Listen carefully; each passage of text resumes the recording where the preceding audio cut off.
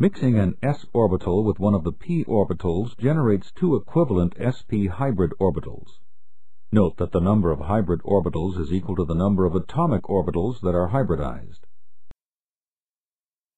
The set of two sp hybrid orbitals has a linear arrangement.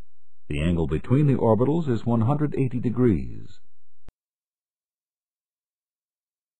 Mixing an s orbital with two of the p orbitals generates three equivalent sp2 hybrid orbitals.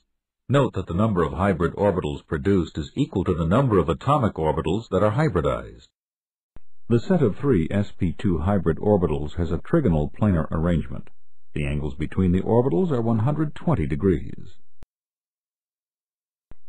Mixing an s orbital with the three p orbitals generates four equivalent sp3 hybrid orbitals. Note that the number of hybrid orbitals produced is equal to the number of atomic orbitals that are hybridized. The set of four sp3 hybrid orbitals has a tetrahedral arrangement. The angles between the orbitals are 109.5 degrees. Mixing an s orbital, three p orbitals, and a d orbital generates five sp3d hybrid orbitals. Note that the number of hybrid orbitals produced is equal to the number of atomic orbitals that are hybridized. The set of five sp3d hybrid orbitals has a trigonal bipyramidal arrangement.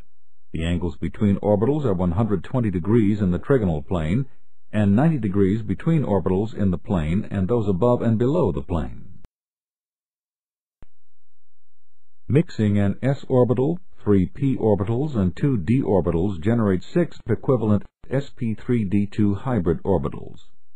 Note that the number of hybrid orbitals produced is equal to the number of atomic orbitals that are hybridized. The angles between the orbitals are 90 degrees.